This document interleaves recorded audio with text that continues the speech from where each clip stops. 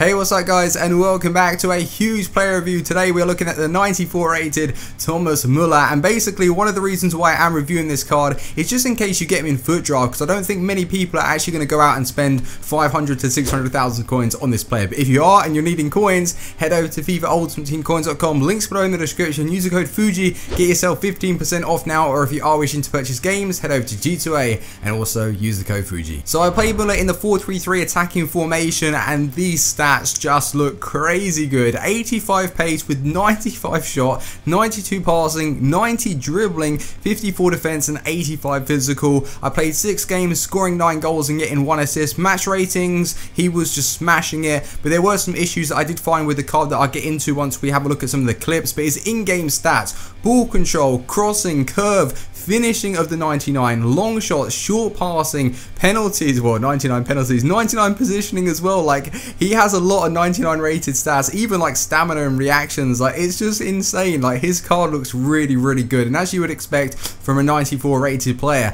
High to high work rates though, I'm a little bit touchy when it comes to that. I don't think that it suits strikers personally, depending on what type of player you've got there, but Muller, I don't think it actually suits him. It may come down to just how you play the game, but for me, I didn't really like it too much. But 6'1", he's tall, he's got 3-star skill moves, 4-star weak foot.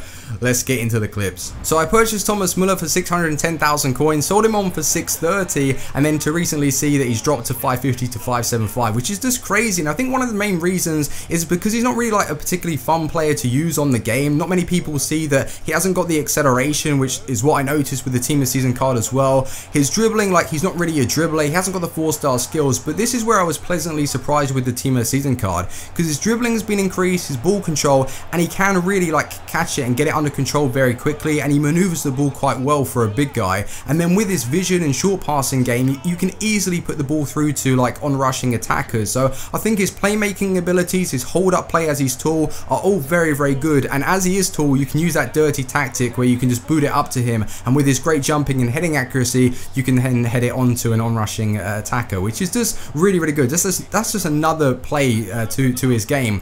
But what I was doing with him, and I would actually stress for you guys to do it as well, is abuse his long shots. He has a sledgehammer of a shot, great shot power, good accuracy, you can finesse it with him, you can smack it outside the box, and when you're inside the box, that is where he's dangerous and he's going to score. But my main issue, like, it wasn't with his crossing, passing, shooting, pace, because his pace was fine. His strength was a little bit iffy at times. I felt that he was getting pushed off the ball quite a bit, but I was just finding it hard to like find him, like get him on the ball a lot. Like, I wanted him on the ball like the majority of the time. Maybe my opponents understood that and they were just double pressing me, so if you were to play with him, it could be a lot different. But yeah, like, his positioning was great. It was just me trying to find space on the edge of the box to smack it in. I just wanted to smack it in from distance because I knew I was eventually going to score. Like, he has such a good shot. But yeah guys, let me know what you think about Thomas Muller if you've used him. Do you go for someone like that on Ultimate Team? Personally, I like him. His high to high work rates, I would hope that it would have just been high attacking, low defensive, but he is a workhorse and he's a good player. I like him. So yeah guys, hopefully you enjoyed the review. I'm going to give Thomas Muller a 9.5 out of 10.